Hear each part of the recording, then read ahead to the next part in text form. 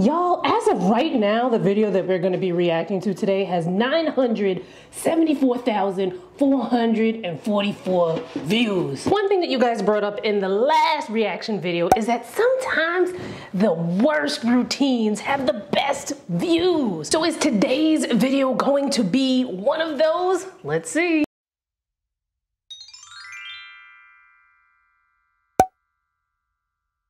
This video was posted by Stephanie Voltaire in July 2021, and then she hit us in December 2021 with her daytime routine. Now, both of these videos are like blowing up. People are feeling Steph.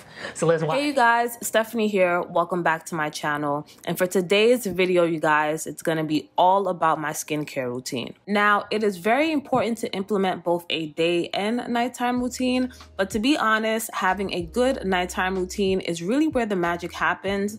And it was honestly how I was able to transform my skin from this to this. This video was highly requested, so I'm just going to share with you guys the products that I use in my nighttime routine. And just a quick disclaimer, you guys, I am not a skin expert, so all of the products that I mentioned, it may not work for everyone and their skin type. So just be mindful of that while watching this video. So without further ado, let's jump straight into it. So in this clip, it is super late. I had just came home from being out and I'm so ready to take my makeup off and go to bed. But first, before you even touch your skin, wash your hands, you guys. To ensure that my hands are nice and clean, I like to use my Dr. Bronner's Pure Castile soap. All right, y'all, so now that my hands are nice and clean, it is finally time for me to remove this makeup, girl. I feel like nowadays, I just hate having makeup on my skin all day. And to remove my makeup, I'm first gonna start off with good old coconut oil. I feel like this is the easiest way to remove your makeup. It really helps to melt all the makeup off your skin, and I love to do this step before I go in with my makeup remover wipes because it really ensures that I take every bit of makeup off my skin. So I'm just going to take a generous amount of the coconut oil and rub it all over my face. And don't forget about the neck, ladies. You want to make sure to get down there as well. And just a quick warning, this can get a little bit messy. As y'all can see, I already got coconut oil all over my robe. But it's okay though. As long as we get our skin nice and clean, that's the goal. And next, I'm going to follow up with my makeup remover wipes. And I like to use the ones by Neutrogena. These are also fragrance free. And this step is pretty much self-explanatory. I'm just gonna wipe the excess coconut oil off my face. And I typically like to use about 3 wipes to ensure that I got all the makeup removed on my face. Y'all heard Stephanie, wash your stinking dirty hands. I mean, she didn't say it like that, but you know, wash your hands before you do your skincare routine. So, coconut oil. Now, yes, coconut oil is something that a lot of people love to remove their makeup because it easily dissolves your mascara, your foundation, all your stuff, all your layers of makeup. However, coconut oil is not for everybody. It is not for the streets. You'll get bit. Now, the thing with coconut oil, it can be fine, just fine. People use coconut all over and they're just fine, right? However, for many people, it can be extremely comedogenic, which means that it can clog your pores. And if you're somebody that's acne prone, you probably don't want to go down that route. I personally do like to use a cleansing oil. I'll put a link to a couple of the cleansing oils that I love and have used before in the description box. I would say about 87.8% of the time I'm doing my double cleanse in the shower. That way I can get all messy makeup and stuff just flying all over the place. And then she used a makeup wipe. Now, makeup wipes can be a source of contention on these skincare internet streets because a lot of people do tend to misuse them. Some people think that, you know, that's all they need to cleanse their skin, or that it's taking off all their makeup. Another thing that I find with makeup wipes is, you know, for lack of a better term, some of them aren't wet enough and you're kind of like gliding them against the skin, and that friction for some people can be irritating, you know, irritation, inflammation, hyperpigmentation. Now, I'm not saying she's using it incorrectly. She's actually using it in a way that's beneficial to her routine. But if you don't want to use a makeup wipe in the way that she's using it, you can either use a wet paper towel, or Clean Skin Club has these towelettes. They're like a little bougie paper towel that are said to be biodegradable that you can use in this instance instead. You know, you wet it, and then you can use it to remove the oil, and then you move on to your next step. So next I'm going to move on to my cleanser, and I'm first going to start off with this purifying foaming cleanser, and this is by La Roche-Posay. Now, I like to start off using my cleanser without any water, so I'm going to take 1 pump of this product and apply it directly onto my face without any water, and I'm going to work the cleanser into my skin. I heard by using this technique, you're really allowing for the cleanser to pretty much do its job and effectively cleanse the skin and remove any excess oils. And I like to do this for about 30 seconds before I apply any water to my face.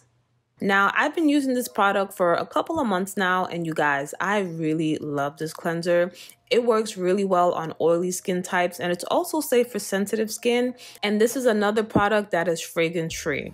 I find that some products that have fragrances in them, they can cause a little bit of skin irritations. So I would recommend that you try to use a product that is fragrance-free. So that's really interesting how she's using the cleanser dry on her skin like that without using any water. Now, it's not gonna work for every cleanser that's out there, because some of these textures and formulas might be like, rubbing real hard on your skin, but it's really interesting that she's doing that. I haven't tried that particular La Roche-Posay cleanser that she's using, although she is making me think like, yeah, I kind of want to try that. However, La Roche-Posay does have a cleanser that I really like, the Lipikar Wash. It's a really gentle cleanser. It's more for all skin types, whereas the one that she's using is more geared towards like normal to oily skin. So if you have dry skin, you probably don't want to use her particular cleanser. Maybe look at something else. Now, she made a really good point about using fragrance-free products. Now, fragrance is not something that is going to affect everyone's skin the same way. There are some people that are like, get away from me with that fragrance because my skin is just gonna bump up. And other people are like, no, darling, give me all the fragrance. I want all of it, right? However, if you are someone who you have no clue how your skin responds to something, or you find yourself constantly in a cycle of you get irritated or you break out and you're getting hyperpigmentation, you probably want to err on the side of caution and try to limit the amount of fragrance that is in your skincare. Now, you still need to try to figure out what it could be that's irritating you in your skincare routine, because God forbid you go and get a fragrance-free product and it contains another ingredient in it that actually irritates your skin. So bottom line, you got to figure out what your skin triggers are, and unfortunately sometimes it comes with trial and error. However, this is why I always tell y'all, when you're trying something new in your routine, do a patch test first. If all is good, then you slowly introduce it into your routine. This allows you to mitigate any irritation before it becomes too big, before that mess blows up, rather than just jumping in, trying something new, slapping it on your skin and hoping and praying for the best. We off that. This next item was an absolute game changer for me, and I'm talking about this facial cleansing brush.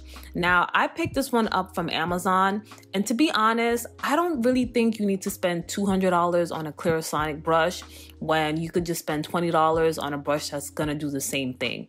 Now, this item is not sponsored. I just honestly love this brush, and it only costs about $25, and I've been using it now for about a month, and it works just as well. So I'm just gonna put some water on the brush and use it to further cleanse my face.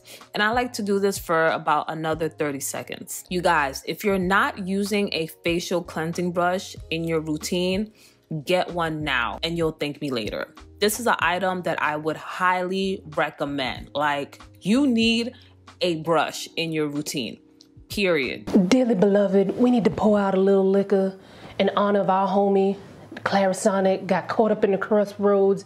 May it rest in peace. Now, here's the thing, right? I have not tried every single cleansing brush out there. It'd be crazy if I did. However, back in the day, I did use a Clarisonic regularly, maybe once or twice a week, and then sometimes maybe I'd, kind of slide off of it for a little bit, but pretty regularly, 1 to 2 times a week. Now, I tried one of them inexpensive dupes of the Clarisonic, and that sucker cut up my skin after like one try.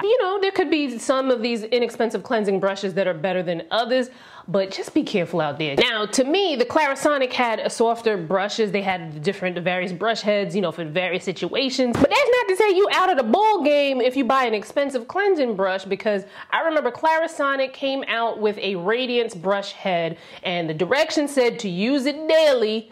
And I did that, and by day 3, that mess had cut up my skin, so just be careful out there. And do you need a cleansing brush, I'd say no. If you have one in your routine, you love it and it works fine for you, go in and let hair. However, if you're someone with active cystic pimples or you have sensitive skin,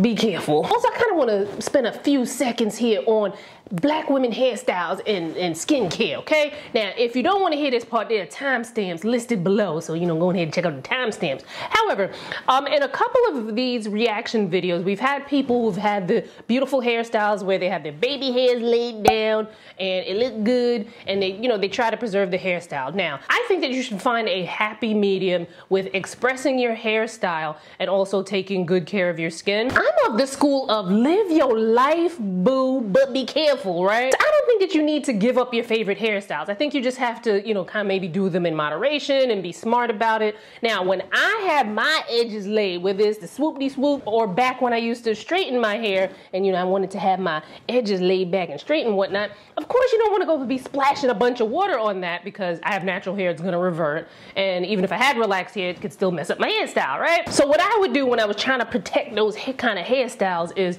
wash my face like regular, being very super careful around the edges. Then I would take a cotton pad saturated with micellar water and then gently get whatever I might have missed so that I can cleanse around there without interrupting my hairstyle. Now, obviously, when I don't have the hairstyle in, it's all of this here. My bad if things shifted, had to have some artwork and some mirrors put up. So make sure you check out my lifestyle channel if you want to, see a little bit more about me. Anyway, back to what I was saying. I don't think that there has to be this like no swoopity swoops or no laid edges and stuff like that because, be artistic, be yourself, express yourself through your hair. However, use your judgment. If you notice breakouts in certain areas, maybe you want to kind of switch things up so that you're not constantly putting, hair on that particular area. Also, check out what you're using in your hair care products because it could be something that you're using, a gel, a conditioner, a shampoo, something that you're putting in your hair so that when you sweat or as you're washing your hair out, it gets into your skin and it causes issues for you. So just keep that in mind. After I'm done rinsing off my face, I'm gonna move on to my second cleanser, and this is my Pore Normalizing Cleanser by Paula's Choice. This cleanser contains salicylic acid, which is going to help to gently exfoliate the skin, and it's also going to help to minimize the pores and help to reduce blemishes and dark spots. Now, because this is an exfoliating cleanser, I don't use this every night. I typically use this cleanser every other day or whenever I'm wearing makeup. So on the nights when I don't use this cleanser, I typically tend to follow up with this hydrating facial cleanser. And this one is also by La Roche-Posay. I'm going to insert a picture of it so you guys could see what it looks like. So although exfoliating your skin could be very beneficial, you want to make sure that you're careful not to over exfoliate your skin. So just really listen to your skin and see how your face reacts to certain products. So now that my face has been thoroughly cleansed, I'm now going to use this paper towel to dry off my face, and I'm making sure to pat my skin dry. You don't want to ever use a rubbing motion. Now let me tell you something. If it's one thing about Stephanie is going to reduce irritation as much as possible in her routine. I love that. That Paula's Choice cleanser does have salicylic acid in it. Salicylic acid, aka BHA, is an ingredient that exfoliates the skin, but it's also beneficial if you have acne or issues with clogged pores, because salicylic acid, it just goes right up into that pore, goes deep into that pore, clears out all the gunk, and tries to, make your skin a more hospitable environment. So this particular cleanser has 0.5% salicylic acid, which is a pretty low dosage, and it can be something that you could use daily. A cleanser with actives in it, like this one with salicylic acid, can be less irritating on the skin because it's not something that's left on your skin. It is something that you're going to rinse off. But our good sis Stephanie here, she was like, look, man, I'm not leaving anything up for challenge here, which is a very smart way to go about your routine. And then if down the road you decide, okay, I need a little bit more, then maybe you can increase the frequency that you use it, or maybe look into increasing the potency. You also want to avoid over exfoliating your skin, because if you over exfoliate your skin, you can damage your skin's barrier, and once your skin's barrier is damaged, who's gonna protect you? you're gonna be susceptible to all kinds of stuff with a damaged skin barrier, not to mention that mess hurt. And she's also being really smart here with using paper towels, because your household towels, your face cloths, you know, some of those can hold bacteria in them. So using something that's disposable like a paper towel, or you have the Clean Skin Club towels, which I'll link to in the description box if you're interested, that you can use instead. Next, I'm gonna use this rose water and glycerin as my toner. Now, toners could serve a lot of great benefits. Not only does it add an extra layer of protection on the skin, it also helps to further hydrate the face and remove any excess dirt, oil, or makeup. So I like to apply the toner on my cotton pad first and use the pad to apply it all over my face. So toner does have a lot of roles. You have toners that are hydrating, you have toners that are exfoliating, you have astringent toners, etc. But I wouldn't say that their role is to remove excess makeup. I think that if you feel like you have a little bit more makeup, maybe use a micellar water with a cotton pad, or maybe take a little extra gentle time massaging your cleanser in. Now, I'm stressing this because I noticed that some of you guys out there don't realize that there are different types of toner. Sometimes people just say toner and they use any product that's called toner, and it's not even your fault, because, you know, the skincare industry has all of these things that are called toners. However, the product that she's using is something that's very hydrating, likely not going to do harm to a vast majority of people out there. You know, it might be the one odd weird situation where maybe somebody's irritated towards one of the ingredients that's in it. However, when it comes to exfoliating toners, I do not want you to think that that is something that you need to use every time to remove your makeup, because exfoliating toners, you know, you can get into that cycle of over exfoliating the skin, ruining the skin's barrier, and just a whole heap of mess. And you already know, irritation, inflammation, hyperpigmentation. Next, moving on to serums, I'm first going to start off with this hyaluronic acid serum, and this is by The Ordinary. This serum is going to help to further hydrate my skin, and it's also going to help to give my skin a supple and smooth appearance. So I'm going to use 1 full pump of this serum and apply it all over my face and neck. Listen, I love my serums and I like to use a generous amount, okay? And I would also highly recommend this brand, especially if you're a beginner and you don't really know where to start as far as products and brands. The Ordinary is really a great choice to begin with, and their products are actually of great quality and very effective on the skin. Next, I'm going to move on to my neck serum, and I'm going to use my Bioscent Lactic Acid Resurfacing Night Serum. And this serum is what gives me that glow, you guys. This is another staple product of mine in my nighttime routine. Whenever I use this serum at nighttime, I wake up to glowy, soft, supple skin. I just love this serum, and this is another product that I would highly recommend. Stephanie's just so pretty. Ain't she pretty, y'all? It's just a joy to watch her. So the thing with hyaluronic acid serums or any like hydrating serums in your routine, they are best used on damp skin. I couldn't tell if that's what she did or not, but just so you know, if you're using a hyaluronic acid serum, it's best used on damp skin. So your skin can be damp with water, so you can, after you cleanse your face while your face is still a little bit damp, you can apply that HA serum. Or if you're going to do a hydrating toner, while that hydrating toner is still a little bit damp on your skin, then you can apply your hyaluronic acid serum. Works much better on damp skin. Now, would I recommend The Ordinary for beginners? I would say that it has a beginner price point where it's like, you know what, if I'm going to experiment and maybe try different things, at least I'm not breaking the bank. So I would say, you know, price point wise, yes, for a beginner. However, seeing what I see sometimes in the comments and elsewhere on the internet, there is a little bit of a learning curve with a brand like The Ordinary. Now, they make it easy for you because they put the directions right there on their website for you to read. However, we know that some of y'all out there, y'all ain't with the reading and stuff. So if you're going to take the time and be patient and read through things and kind of really understand your skin, then yes, The Ordinary is an amazing brand and you can save a lot of money that way. However, if you ain't about the reading and stuff, I would just say get a multitasking product that's formulated to work together than to be playing scientist. Because, you know, scientists read, you know what I'm saying? Like, now that Bioscent serum that you're using, it has lactic acid in it, which is a gentle exfoliant. And some people find that lactic acid is more hydrating, more gentle on the skin than some of the other AHAs. I haven't tried that particular serum, but she is kind of, I ain't gonna lie, Miss Stephanie is over here selling me that serum. I'm like, I don't even need it in my routine right now. And I'm like, But we ain't done yet. I got one more serum left, and I'm going to apply this niacinamide dew drops, and this is by Glow Recipe.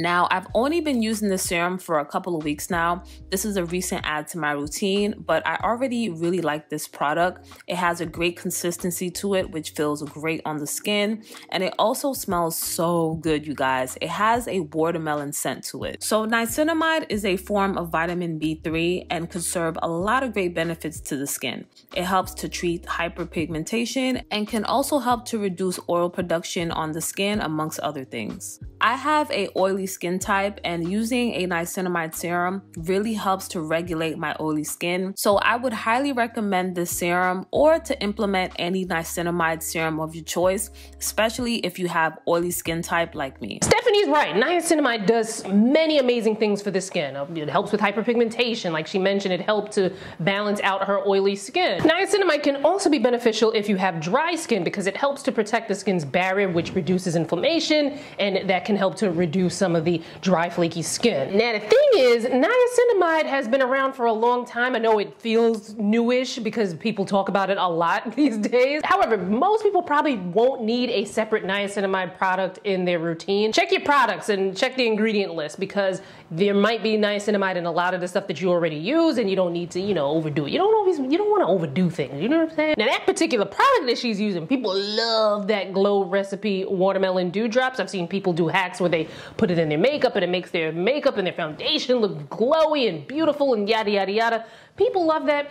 Myself personally, I couldn't get past the smell, man. I couldn't get past the smell. My nose was a little like, ooh. That's just me. But you let me know your thoughts on the watermelon dew drops in the comments. This is the step now where I'm going to spot treat my problem areas using my Skin Light Cream. Now, this product has done wonders for my skin, you guys. This is honestly the product that transformed my face. But there is a lot of controversy around this product, especially because this contained hydroquinone, and there's a lot of controversy around that ingredient. So just a disclaimer, do your research before you get this cream. But I had to be honest with you guys and share this product. Now, I suffer from melasma on my skin. I have it on both sides of my face, and this product has truly helped to treat my melasma. So I would highly recommend this product, especially if you have melasma, and it also helps to treat hyperpigmentation and blemishes. So I'm just going to use only a small amount of this product to apply it all over my problem areas. I believe this product is a prescriptive treatment, but to be honest, there's ways around that. Now, here's the thing with hydroquinone. It is considered the gold standard for fading hyperpigmentation and discoloration by the dermatology world. However, it is not meant to be used long term, 2 months on, 2 months off. If you misuse hydroquinone, you can wind up with situations that are extremely hard and then sometimes impossible to revert. Now, as of 2020 in the US, you're not supposed to be able to get hydroquinone over the counter. You can only get it with a prescription. The fact that it's not readily available is something that is in debate by many dermatologists and others in the medical community. There are a lot of people in the medical community who are in agreement that hydroquinone should not be sold over the counter and that you can only get it with a prescription. But then there are also a lot of people who are like, come on now, give the people the stuff. It is what it is. Now, this compound that she has sounds really interesting. So it has tretinoin in it, it has hydroquinone, and it has an ingredient in it called mometasone furoate, which is used to treat inflammation. That combo sounds like discoloration what? However, it is nothing to be played around with, so this is exactly why you need to get it by prescription. And I don't agree with being able to find ways to go around it, because number one, you can wind up with a bootleg, and the bootleg can have God knows what in it. And then two, it's like, there's a reason why certain things need to be done under a doctor's care, because should something go wrong, that person knows what to do. Typically, this is something that is very customized to you and your situation, which is another reason why I don't think you should go around trying to get this without a prescription. And she has melasma. Melasma is a form of hyperpigmentation that can be really tricky to treat. It can be triggered by hormones, heat, sun exposure. Like if you have melasma and you're going outside without protecting yourself with sunscreen, And then like if you're outside for a prolonged period of time and you're not reapplying, you are greatly playing yourself because you can worsen your melasma like big time. And lastly, I'm gonna top off everything using my CeraVe PM Facial Moisturizing Lotion. Now, this is a gel-based moisturizer, and I would recommend that you use a gel-based moisturizer, especially if you have oily or acne-prone skin, because usually they're more lightweight and they're typically oily-free to prevent adding any more oil to the skin. I too have oily skin, and I too love a gel moisturizer, probably one of my favorite textures in skincare. But however, I live in New York City, so a gel moisturizer is not gonna cut it for me in the cold, dry winter. So keep that in mind. The climate where you live, or if like you move or you travel a lot, that is going to affect your skin, so you may need to adjust things accordingly. Maybe you need to switch up your moisturizer, your cleansers, or so on and so forth. Also, if you have hyperpigmentation, there are some moisturizers that you might want to look into first. Dr. Alexa Stevens did a video on this, and I tested out a couple of the ones that she talked about, so check out her video and mine. Y'all, my skin is feeling so good right now, and I just wanted to give you guys a close-up shot of my skin. Now, my skin is still not perfect, it's not flawless, but I feel like I have definitely come a long way with my skin. So overall, I think this was a good solid routine for Stephanie, but there are also a lot of tidbits that you can pick up even if you don't have her skin type or her specific skin situation. For instance, Stephanie seems to be really cautious. She seems to really have a true understanding of what her skin can tolerate and what she shouldn't do, and I think that's good. I also love the fact that at some point she did go and see a pro. That's how she was able to get the prescription compound. I cannot stress enough how important it is in our routines. If you're really looking to up the ante on your skin, it is imperative that you see a Skin of Color pro. And I say Skin of Color pro because ain't everybody should be poking and prodding at our skin, okay? I have a video on how to find one in your area, and that can be an esthetician, it can be a dermatologist, it can be a combo of both. I also love that Stephanie celebrates her skin wins. At the end of the video, she said, this is what my skin looks like now. It may not be all the way where I want it to be, but it still looks good, and I think it looks absolutely amazing, and I think that is a good attitude to have. I think you guys out there, you gotta celebrate the small along with the big. If you remember to wash your face before you went to bed, that's a win. Celebrate it. I mean, obviously you're gonna need to do a little bit more than that eventually, but you know, still a small win there. If you put sunscreen on every day for a week, win. I mean, yes, you wanna wear sunscreen all the time. However, still celebrate those small wins because it does something to your spirit and you're gonna wanna keep doing it. Then Stephanie came back and she updated us with her daytime routine. It's a simple 5-step routine. Make sure you watch her full video. I will link it below so you get the full understanding. However, I'm just gonna summarize it here for timing. So in the morning, she cleanses with a gentle cleanser and her cleansing brush. I wonder if she uses that every day, because the cleansing brush might be okay for her to use every day, but you know, just be careful out there with your skin. Not everybody can do that. Then she does a hydrating toner. She uses the deep hydration one from Fresh. Then she follows up with a vitamin C and ferulic acid serum. Then used a moisturizer from Elemis, the Pro Collagen Moisturizer. And she finishes with the Neutrogena SPF face mist. And she stresses how important it is to use sunscreen. And I love that she demonstrated using this the correct way of spraying it in your hand and then applying it to your face. I'm not quite sure because videos are edited and sometimes, you know, people take things out or truncate things for timing. Looked like she didn't put on enough. But, you know, just in case, I'm just going to say, make sure you put on enough of your sunscreen, because if you don't put on enough, you're not getting the SPF that's listed on the label. Now, how much is enough? 2 milligrams per centimeter square of skin. Now, some people are real crafty, you know, they measure their faces and they measure out their sunscreen, and so they know that they're putting on the right amount, right? Now, for other people who, you know, you're like, I ain't trying to do all of that, you can do a guesstimate, 1/4 to 1/2 teaspoon of sunscreen. So you can get your little measuring cup and measure that out. But you know, this is enough for your face, neck, and ears. So I would probably lean more towards the 1/2 teaspoon side if you're gonna do, you know, your face, neck, and ears. I personally use my body sunscreen from, you know, here down, because, you know, facial sunscreen can be a little bit more expensive, but I need to hell know this. But it's super important that you don't spray it directly to your face, because you can wind up with some of the mist going here, some of it going here, some of it going here. And who's that helping? No one. And then the floor be all slippery, you slip. And then you wind up in the emergency room, then you gotta stay in the hospital and the food ain't good and the nurse giving you an attitude. It's just a mess. Overall though, great job. You can tell that Stephanie really knows her skin, and our good sis definitely does her research. So again, you keep them comments cute, no bashing, none of that, because it's not gonna be there long. It won't stay there. I don't play that. Anyway, if you are into skincare reaction videos, here's 2 more for you to look at, and I'll see you fine folks in my next video. Bye guys.